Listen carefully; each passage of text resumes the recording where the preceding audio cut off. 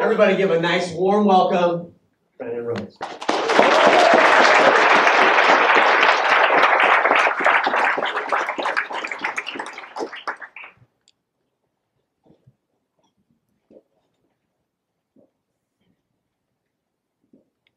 My name's Brandon. Hi, Brandon. Awesome.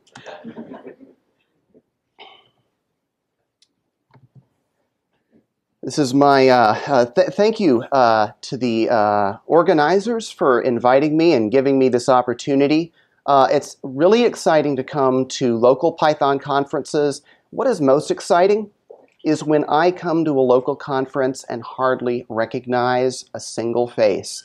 I have been to local conferences that feel kind of like a recycling of one of the big ones. Faces are familiar. I kind of know all the people there.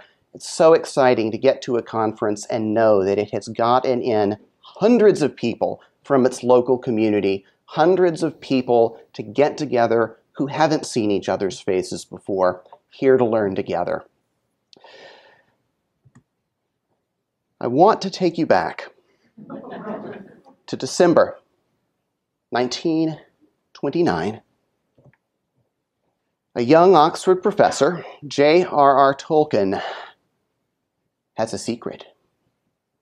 It's a bit of a habit that he practices secretly, alone, at home, known only to his family. He writes things. He writes things about elves. This is a dire secret at Oxford. He, as we might someday, might get crazy and decide to just try inventing a new programming language at home just to see what it's like. He's an expert in human languages and has been developing life-size languages that the elves could have spoken. He has been developing their linguistic history. That's the fun thing about human languages, is they change over time. And in order to know when the elven languages would have branched from one another, and then when they would have met and traded loan words later, he had to come up with a whole cycle of high heroic legends for the elves, so he would know the history of the languages he was inventing. All in secret. And Tolkien needed an audience. Now, I can already guess your question. Why would J.R.R. Tolkien need an audience? Why would a compulsive elf chronicler need further encouragement? Please remember, this is a man who, starting in 1920, when his children were small, and they wrote letters to Father Christmas, disguised his handwriting and wrote responses back to them. The children came to know Father Christmas, his sort of comic sidekick North Polar Bear, the snowman who lived out front. And it was 10 years into the process, 1929, that it finally occurred to Tolkien to mention the elves that live at the North Pole. Elves live at the North Pole. Elves. You can see the wheels beginning to turn in Tolkien's mind. If there are elves, there must be caves under the North Pole. These Santa rediscovers when Polar Bear gets lost in them in 1932. And what is that over to the left? What is in the shadows just out of reach of the torchlight? If there are elves, there must be goblins. Right under the North Pole, and if you know anything about Tolkien, you know that in 1933's Christmas letter, the situation will break out into all-out war. An army of more than 1,000 goblins assaults North Pole. The text mentions that Mr. Polar Bear personally kills over 100 before the elves can rush to his assistance, and you can see that the Christmas letter from Santa that year was illustrated with a pair of elves being mauled by the bear as he steps on and crushes to death a third. Tolkien could not write letters back to his children at Christmas without attacking Santa Claus. So your question is probably initially not, how could we encourage Tolkien to write more? You are probably asking, how can this man possibly be stopped? Why did he need an audience? This is why. Have you ever scrolled to the bottom of your GitHub repositories, down to those ones that never quite got finished, that no one else has ever looked at, that have never been forked or seen by a single person except for you? Tolkien might have lived and died with a GitHub repository. These are works that he died without publishing. Projects he started, things he worked on briefly or worked on for decades, that just never made it in front of an audience. He needed an audience, not only so that we would ever have heard his name or have heard of his stories, but, as we will see, because finally finding an audience transformed his writing. Writers. You are a writer. Maybe you just write tweets, texts, emails. Maybe you're a writer of programs. Whatever kind of writing you do, I think you can benefit by studying writers and how they work, because whichever of those kinds of writing you do, you will find that many things that are true of other writers are, I think, true about you. And so I'm going to look at this talk at Tolkien as a writer to see what lessons we can learn from it. This whole talk is taken from a book I read recently, The Company They Keep, by Tolkien scholar Diana Pavlik-Glyer, who teaches out in Los Angeles. Tolkien finally took the risk, after many years of working on elven myths at home, of showing his work to someone in 1929 when he loaned the lay, that's an Old English word for a poem, the Lay of Lithien, to a fellow scholar, Jack Lewis, taught at Oxford, and they'd had a lot of conversations together and had the same taste in old Saxon epics and old literature in Europe. And Tolkien finally thought that this might be the person to spring some of his elf writing on. Jack Lewis wrote back the next day, "It is ages since I have had such an evening of delight." He said if it hadn't even been written by one of his friends, if he'd picked it up anonymously in a bookstore, he would have been just as delighted. Tolkien, writing years later in a letter, said he was for long my only audience. Only from him did I ever get the idea that my stuff could be more than a private hobby. But having an audience didn't just mean that his stuff was listened to. It means that it started to change. Because there's something else that a writer needs.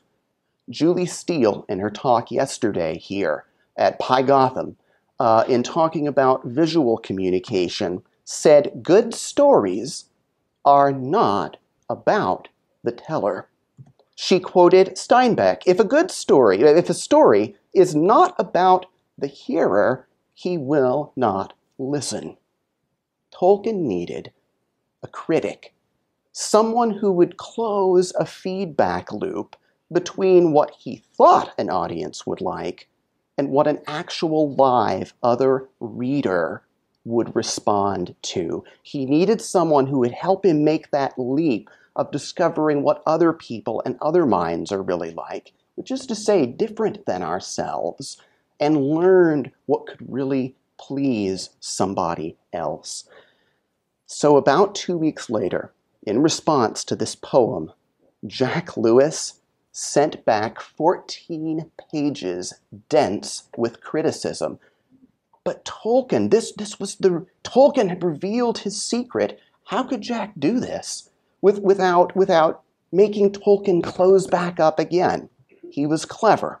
He gave back a dialogue, a conversation between four scholars about this ancient manuscript that they had dug up, which meant that when making criticism, Jack could make the scholars talk about the errors that all of the scribes had made as they had copied this manuscript down through the centuries. The scholars said things like, "Oh, the latest redactors were always needlessly amplifying, as if the imagination of their readers could do nothing for itself. The assonants must originally have occurred often and have been suppressed elsewhere by the scribes." He had, in some cases, Lewis went so far as to rewrite some passages for Tolkien, so he just had the scholars quote from another copy of the manuscript they dug up and argued that this much better version of the passage must have been the original. And it worked. Tolkien was enthralled. Somebody really understood his work, but understood it so well that they could see weaknesses in it that he could not. And he began sharing regularly. He was very fortunate in his choice of a first critic because throughout his life, Jack was good at sensitive criticism.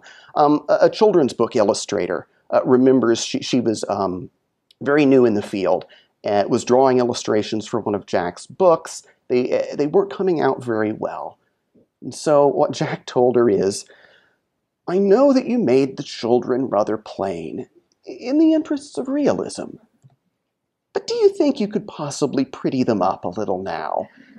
And in a letter later in her life, she said that was the nicest criticism she ever got about one of her drawings.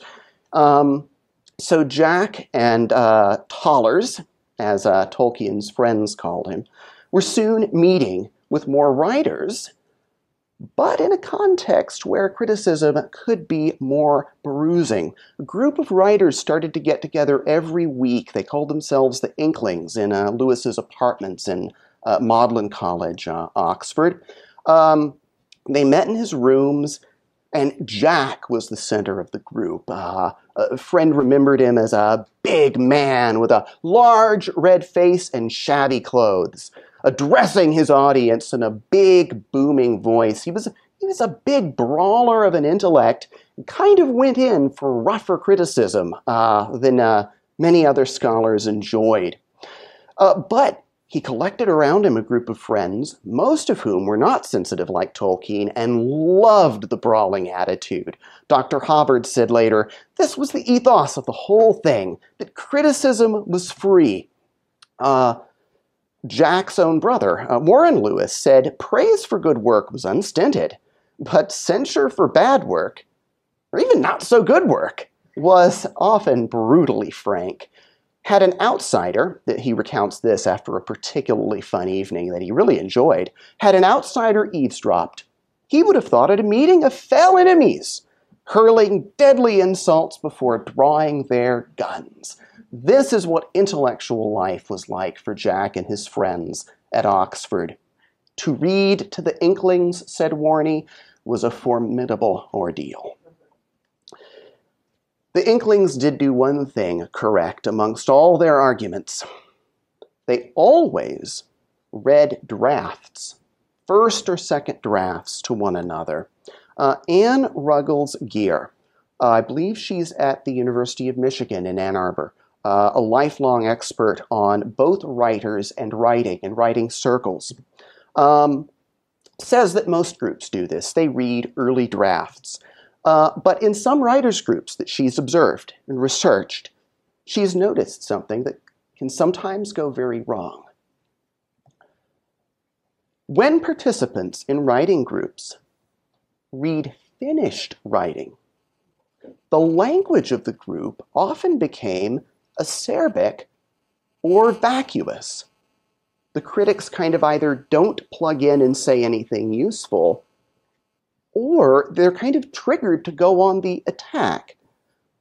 Why this different reception of finished work? She says because members felt, perhaps unconsciously, that they had no purpose. If something is almost already complete, she thinks, a critic will feel kind of helpless in the face of something they maybe now think was all done wrong. And from that frustration will go on the attack against it. I had always kind of known from many different kinds of writing I've done that it's always easier as the person receiving criticism to have it be a very early draft. So I've wasted less time on a stupid idea in it and can fix it early rather than late in the process. But Geer's research suggests that it's also easier for the person giving the criticism, that they are less likely to become angry, more likely to respond in a controlled manner when they know they're in the process early rather than having to look at something that's nearly finished. I thought that was an interesting result.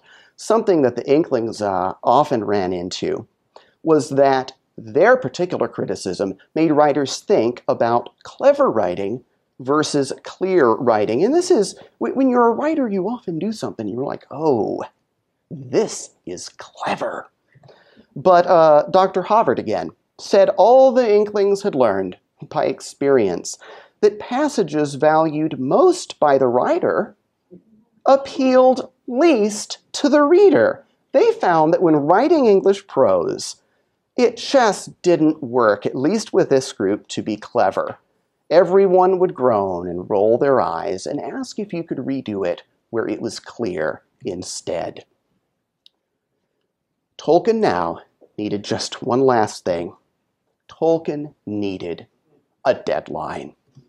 How did he get one? Well, back in the early 30s, around the same time that the elves were attacking, the goblins were attacking Father Christmas, he had written and read to his children an adventure story called The Hobbit. He'd never quite, I think he finished telling it to them, didn't quite finish writing it out, and then they got a little old for the story and he put it aside. Maybe no one would ever seen it. It started quite famously. He was in the middle of grading exams and was just miserable. And in kind of a fit of needing to be creative, he flipped over one of the exams and wrote, he doesn't know where the sentence came from, "In a hole in the ground, there lived a hobbit." And the sentence stuck with him, and he finally wrote a story to find out what a hobbit was. He didn't know. And it turned into this whole set of stories for his children. Eventually, he loaned the manuscript around. Jack Lewis loved it. So Tolkien lent it to Elaine Griffiths, a student, who gave it to a friend a bit later, Susan Dagnall, who was out in London working for a publisher named Stanley Unwin, who took it home, gave it to his first chapter to his son, Rayner, and said, "Tell me if you like it."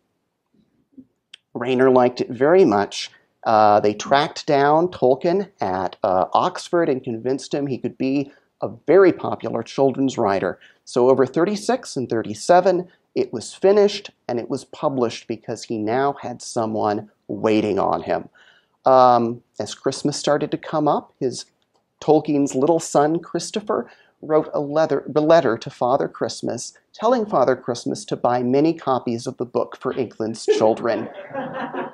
It apparently worked because in Christmas 1937, thousands and thousands of parents rushed out to get this new children's book.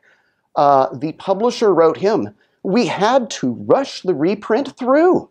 The crisis was so acute that we fetched part of the reprint from our printers in a private car." And they ended with an ominous warning. "A large public will be clamoring next year to hear more from you about hobbits."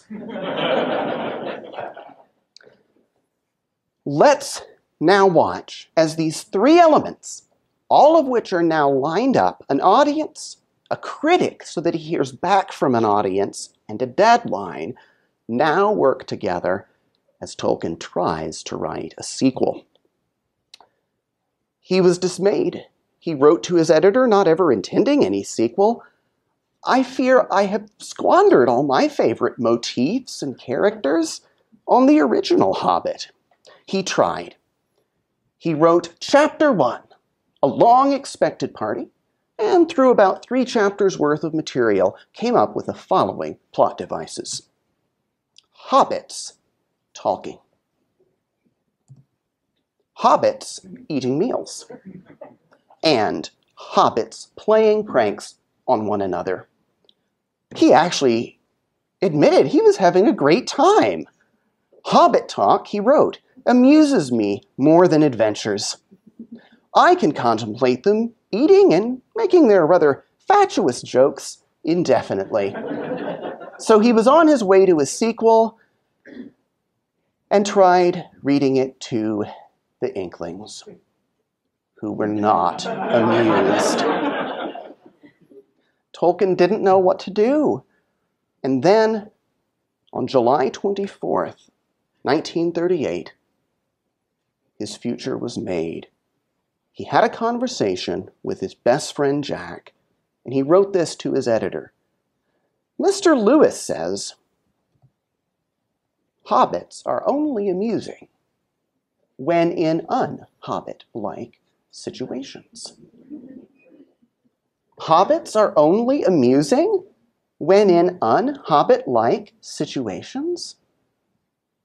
And he went back to the beginning of the story and started over. This was the pivot. This was the spark that set everything else in motion. 5 weeks later, he writes this to his editor. It is now flowing along and getting quite out of hand. It has reached, in 5 weeks, it has reached about chapter 7 and progresses towards quite unforeseen goals. Prodded by his friend, Tolkien was now doing something that he literally had never imagined. The first book, The Hobbit, had sent a hobbit out into a fairy tale. This new book would send a hobbit out into an epic set in the last days of all of these elven legends that he had been developing for decades. This would finally surface them where the public would get to learn a little about them. I should also mention that 2 years before, 36, there was a bit of a wager between he and his friend Jack. They'd been complaining to each other about how there weren't any books that they really enjoyed reading coming out in fiction. And so Jack proposed a wager. They tossed a coin, which decided that Jack would write a space travel story and Tolkien a time travel story, and they would see who could produce a work that both of them would love. Jack actually came out with 3 sci-fi books, which are fairly widely acclaimed. Tolkien never finished his time travel work, but the fact that the time traveler in what he wrote went back to an ancient island and found that he had landed on Atlantis right before it was destroyed provided a mythos that could stand behind the history of men in Tolkien's new epic, just as the elven legends stood behind the history of his elves. And in that letter to his editor that things were moving again, the name changed. For the first time, he does not call it the New Hobbit. He calls it the Lord of the Ring, because under the influence of an audience, it is becoming something completely different. He did come to a halt in late 1942. In 1943, he was an air raid warden. As the world had descended into war, he was an air raid warden for Oxford. 2 of his sons were in the war and at times on other continents, and he wrote nothing and proclaimed himself dead stuck, writing not a line, not even touching the project for an entire year. What got him going again? In 44, he had time to get together for lunch with Jack Lewis, who read to Tolkien from a new book that Jack was writing. Tolkien couldn't believe it. His friend was writing another book. Jack urged Tolkien to resume the work, and so Tolkien started up again, writing to his son, Christopher, out at war. I have seriously embarked and have been sitting up rather late. Christopher was actually another very important audience for Tolkien, because Tolkien early on was sending him chapters of The Lord of the Rings in South Africa to give him something that would remind him of home while he was overseas. And Tolkien says, I've gone back to Sam and Frodo. At the moment, they are just meeting Gollum on a precipice.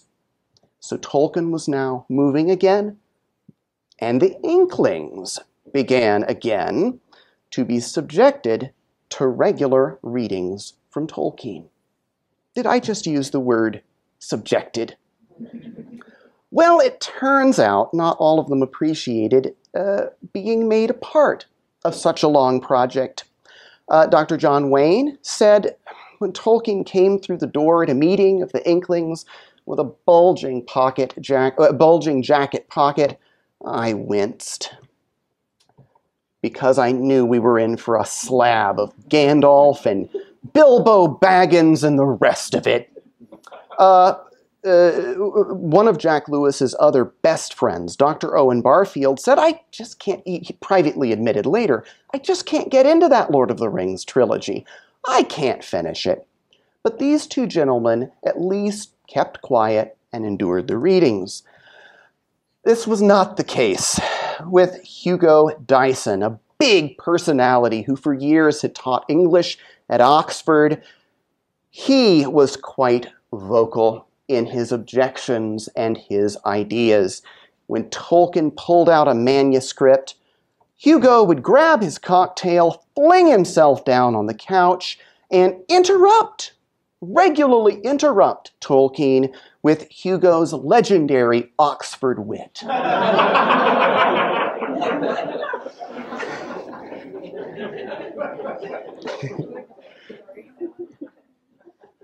Dyson interrupted Tolkien every time Tolkien was reading. By this time, Christopher Tolkien was grown up out of the armed forces back at Oxford and sometimes attending the meetings and seeing this. He wrote later, I remember this very vividly. My father's pain, his shyness, which couldn't take Hugo's extremely rumbustious approach. Now it happened that Tolkien never had to answer, and never did, so far as we know, have to answer the insult himself.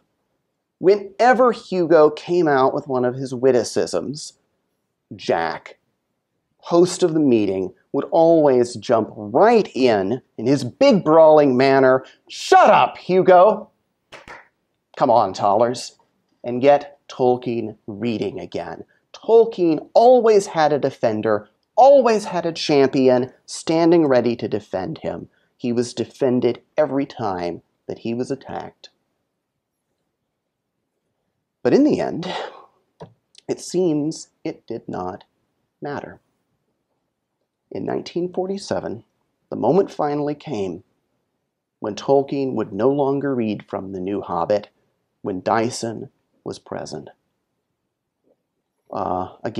Jack's brother Warren, in his diary, just as we were starting, Hugo Dyson came in and we had to stop. This is how to shut Tolkien down. Not simply with critique, not simply with criticism. To shut Tolkien down, you must practice opposition. You must become his opponent. Then, it doesn't matter in the end whether everyone jumps to Tolkien's defense or not, because eventually, Tolkien will tire of needing over and over to be defended. The Inklings' meetings around this time began to falter. They appear less often in the members' diaries. There were other issues, other frictions. People were growing older, family members were getting sick. All sorts of things happen in people's lives. But another thing that was happening at the time is that Jack Lewis decided to also try writing fantasy. I mean, he idolized Tolkien and what Tolkien was doing as he wrote and what it did to Jack as he read it. And he also decided to try writing fantasy. It turns out, though, it was fantasy of a somewhat different sort. Tolkien found it about as bad as can be. I don't know if you've ever seen a community where someone is inspired by a famous person to try something themselves, and the famous person just is like, that's awful. But that's what happened to Jack Lewis. He wrote a story that starts as a children's adventure. Fine, that's one genre. They meet a Greek faun, which is really kind of a very frightening kind of Greek creature if you know the legends. Only, wait, as you read, you find it's not a Greek faun, it just looks like a faun. It has a cute little muffler and keeps its tail over its arm and sips tea. So it's not really a faun at all, but it's from Greek mythology, but it's not. There's a wicked snow queen. Okay, that's from Northern myths and Hans Christian Andersen. Nothing to do with fauns. Father Christmas then comes into the story, which is from a completely different cycle of traditions. And then there's a big lion. I will not deny that Tolkien had, in the previous year or two, begun to have suspicions. But what a terrible way to have it finally confirmed that his friend, Jack Lewis, was a writer of crossover fan fiction.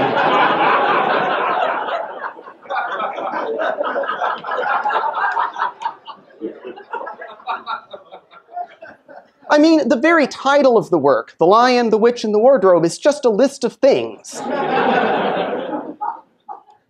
You might be. I know people who adore stories where Obi-Wan Kenobi finally gets to meet Captain Kirk on the bridge of the Enterprise. Look on the internet. This is a whole genre. Some people love it and adore it.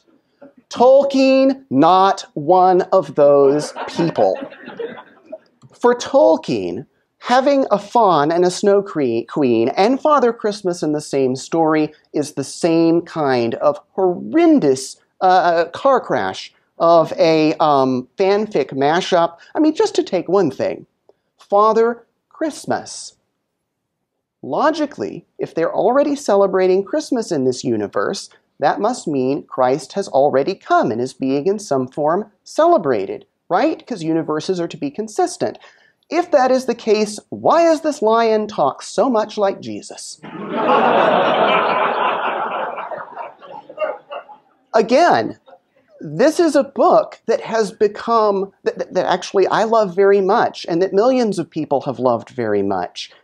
And Tolkien was actually very sad that he was never able to join in that, never able to appreciate it, because to him, it was just a careless jumble of ideas brought together, and it probably didn't help that he knew it only took Jack about 2 months to write, was immediately released, and started competing very well with The Hobbit for sales. I don't know if either of them cared about that, but to be able to write major children's literature in a month or two, I think kind of discouraged Tolkien. This is interesting.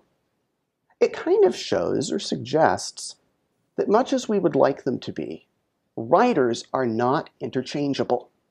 Even writers that seem initially to enjoy the same things. Very often I have been in situations where writers of various sorts are expected to go from writing one kind of thing, and well, now we have a project that requires this. You can do that, right? And just expected it. Admit it, the invisible hand of Adam Smith expects us to be interchangeable parts that can move on to any kind of project, any kind of writing activity, and plug right in and be productive. But if the experience of Tolkien and Lewis is correct, it seems to suggest that writers are not interchangeable. That there are some things we're just not going to be able to pull ourselves into, and where if we do attempt them, we're not going to be giving our readers or people relying on our writing what they could really get from us. One last thing that does seem to have happened in one of the later Inklings meetings is that all we have is a letter from Tolkien to Lewis apologizing for hurting his feelings. We don't know, we can't tell from the letter what work was being reviewed or what Tolkien said about it. But in the end, it looks like even Jack Lewis, the big brawler of an intellect on the Oxford campus, was eventually hurt in this big free-for-all that he had loved to create in his rooms on Thursday nights at Oxford.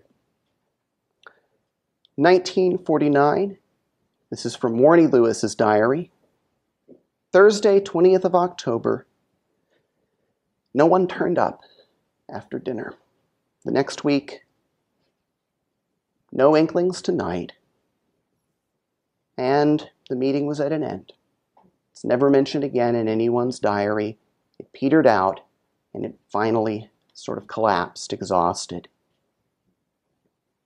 All right, well, back to our bigger story. What effect is this going to have on the Lord of the Rings? Well, look at the year. We've made it to 1949. We've done it. Tolkien is finally finished and submits the first draft of the completed Lord of the Rings to his publisher. All he needed now was just to edit everything to make it perfect, which he did in 1950, and 1951, and 1952, and 1953, and early, middle, and late in 1954, even as the first volumes of The Lord of the Rings started to go to press. It was such an enormous work, they had to split it into 3 volumes and spend several months putting it into production. His achievement was so large. He had taken so long to write it that his editor was Rayner Unwin, the son of Stanley Unwin, who had been given the first chapter of The Hobbit all of those years ago at home to be asked whether he had liked it. And he then, not his father, is the one that was editor to finally bring the sequel into print. It eventually, of course, sold more than 150 million copies worldwide, which is somewhat more than The Lion, the Witch, and the Wardrobe. Tolkien lived almost 20 more years, and he never published another book. Essays, yes. Some short stories, some poems, yes. But he never got together another full-length book. He never got audience, critics, and a publisher interested in the material lined up together again to make him go back outside of his private writings and try to do something else like that. He returned to his endless work with elven legend, history, and language. He no longer had to keep it a secret, and he could show the drafts of what he was doing to the publisher. But he was writing for himself now. He no longer had that feedback loop with an audience, and so nothing ever came of it. The Silmarillion, as after his death, his son finally published it, it never went through the wrenching process of having to be critiqued and reworked in order to face other readers. It does have an appreciative audience today, but not the kind of audience that Tolkien could reach when he was plugged into some good critics. I sum up. Being a good critic is an art. And unless you do all of your writing alone and for only your eyes, you are a writer and a critic both. To the extent that people can't help investing themselves in what they write, you are, when you criticize, really doing surgery not only on the work, but on the person. Being a good critic is an art because it's like being a surgeon. Do you know that a surgeon always uses the sharpest possible instrument? Because with the sharpest possible instrument, a surgeon can do the least damage. It's with dull instruments or blunt instruments that real damage is done. A surgeon can often do work with a sharp instrument without even causing pain. Good criticism is sharp in that way. Narrow, limited, pointed, aiming right at the thing you want to address without causing extra, gratuitous damage to the work or to the person you're critiquing. In earlier phases of Western history, this would have been the first thing you were taught at school. Rhetoric, speaking, arguing, making limited defensible points and then stopping without generalizing to everything you thought about a person or a piece of art. Today, other kinds of writers besides ourselves, or any of you that have been in creative writing programs, know that in a creative writing program, you spend week after week after week practicing criticism, bringing essays into class and sitting around and learning to critique. You're bad at it at first. You cause damage at first. You get people angry at first. But as you practice and practice and practice in that kind of curriculum, you hopefully start to become good at it. But how often are technical people with our backgrounds ever taught the sensitive art of critique? Being a good critic is an art. It's worth pursuing. It's worth studying. It's something on which there is a wide body of literature and research results. If only we step back and begin to think of ourselves as writers. Thank you very much.